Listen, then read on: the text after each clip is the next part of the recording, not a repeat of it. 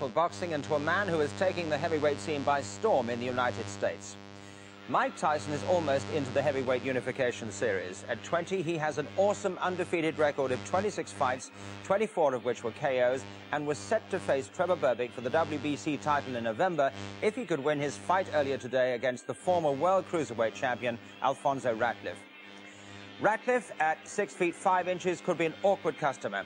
Ratliff's been in with some very impressive men too, but he's suffered 3 defeats and he's been knocked out by 2 world champions, Tim Witherspoon in 1981 and Pinklon Thomas in 1983. Now let's see if Tyson can produce his most explosive form in the Schedule 10-rounder. Commentary by Reg Guttridge. So the staring from Alfonso Ratliff, I must say, you notice that height there, 6'5".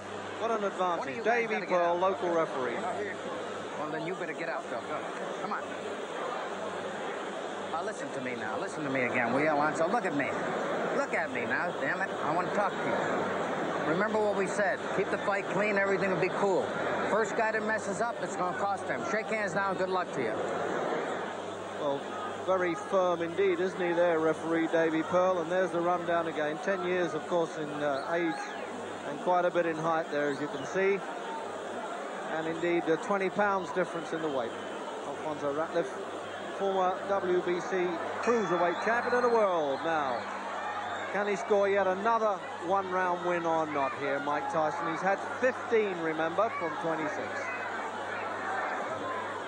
But Ratliff has been talking a very good fight, I must say. He's been putting Tyson down quite a bit. He just strolled in the ring there, Tyson, a real old gladiator. No socks, no robe, no fuss. Didn't even acknowledge the crowd. Let's get down to business. That's all he wants to do. So there it is, the man with the red stripes on his trunk's going to be on his bike for quite a while, use his height and indeed speed, it would seem, to keep out of the way of this man, because he's a bit dangerous at any time of the fight, but particularly at the start. Over Marvis Frazier, 30 seconds.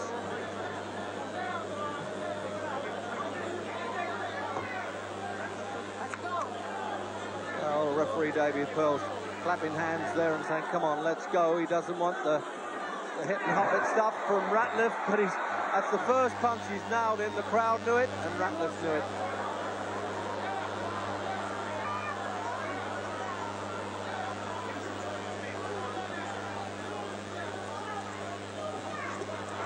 Oh, he's done him with a left hook to start with. And no, I don't know why he's not calling that a knockdown, really. It was a slip, but he also tripped over a left hook, I thought.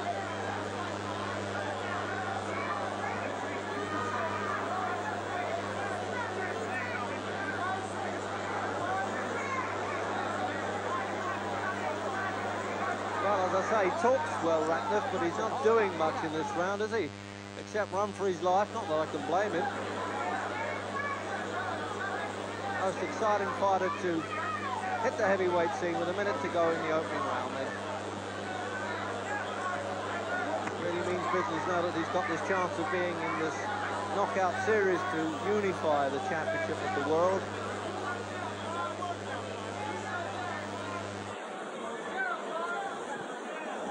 All he knows how to stalk fighters the whole time, Tyson. Cut that ring size down a bit. Turn him loose. Turn him loose. Well, that's a good thing to say about any fighter there. It sounds like open the cage, really, doesn't it?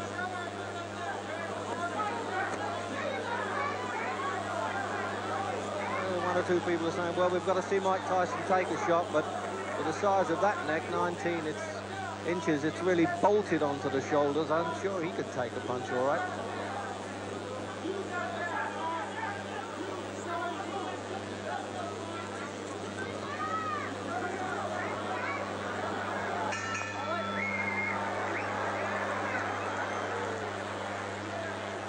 Well, strictly a survival round there by Alfonso Ratliff.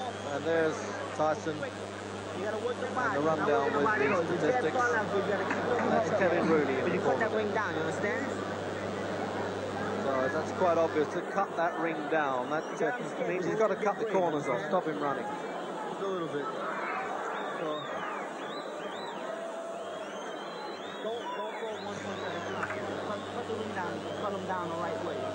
down. Cut them down with your forearm a little bit. Cut them down. Put the angle down quick. That's it.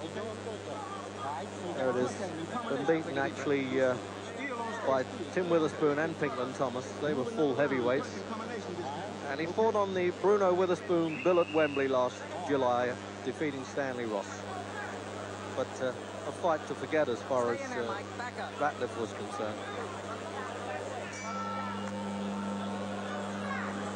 So out for the second round then, scheduled for 10. And he has had the experience now a couple of times, Tyson, of going 10 rounds.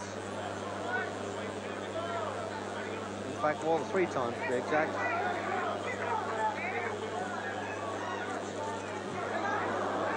No, that's right. It went to the last round, Mitchell Green, so it was actually twice that he finished 10 rounds.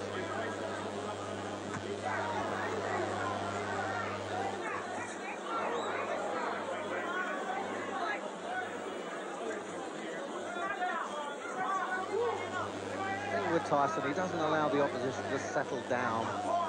Rebalta did this in his last fight, the Cuban, but as I say, he caught up with him in the final round. Mitchell Green did in fact stay the distance just. Oh, what a left hook. Just separated himself from his senses there. What a punch. He hits you with everything. He's hanging on to the bottom rope, Ratliff. I don't think he's going to make this. It's 9. I'm surprised you didn't count him out in the act of rising there, Davy Pearl. In Britain, that certainly would have been so. And it's just a question of how long now, isn't it? Because right at the start of the round, Tyson's got the man on the hook, and he won't let him off. Sure. Midway through. Well, the talking came to nothing, and that's it. The referee should be in there now, as far as I'm concerned, because it's all over by the shouting. The right hand, there's no need for him to take this, and he stopped it as he hit the floor, and it should have been earlier. What a tremendous performance. Now, Ratliff doesn't get knocked over. Whatever you can say that he's only really a pumped-up light heavyweight, 14 stone 5 is no little man. And the way Tyson finished him really was awesome.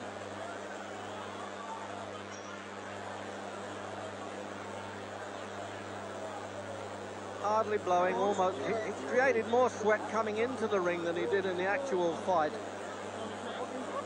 This man really is some fighter, there's no doubt about it. I can't believe at 20 years of age he can do all these things. And his aim, of course, is to win the World Championship in record time. His great pal then, Floyd Patterson, who was with his late great mentor, Customato, won it when he was 21. So let's have a look at the replay now as he catches him up there, backing off. That's the punch that started the downfall there. I was amazed that the referee let him go on after that.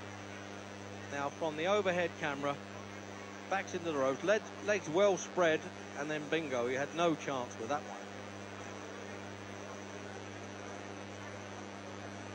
And the third angle, it's bad enough seeing it first time. Now that's the second time that he moved into him there. This surely was when it was all over and there was no point in him going on. He just didn't know where he was. Bravely trying to stand up. I give him credit for that. But as he hit the deck, the referee waved it all over. Well, he's a fearsome young man, isn't he?